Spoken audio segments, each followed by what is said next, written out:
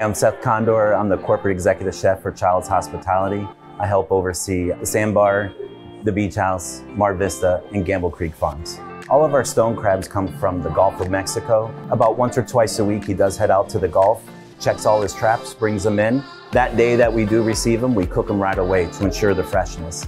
We cook them between 10 and 12 minutes to ensure that they're cooked all the way through. Once they're done cooking, we'll place them in an ice bath to shock it. Once it's shocked, then we grate them. Stone crab comes in 4 different sizes. We have mediums, large, jumbo, and colossal. There's 3 essential areas that we need to ensure that we're cracking. The first area would be the shoulder. Second is the knuckle. The third is the claw. We want to crack them just enough so our guests aren't struggling at the tables as they're trying to open the crab. Once we're done cracking them, the next step is presenting them.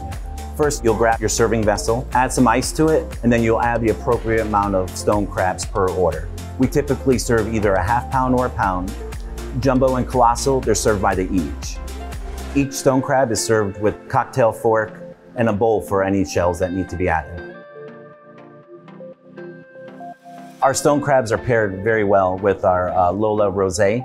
It's a bright and crisp wine with hints notes of guava and citrus.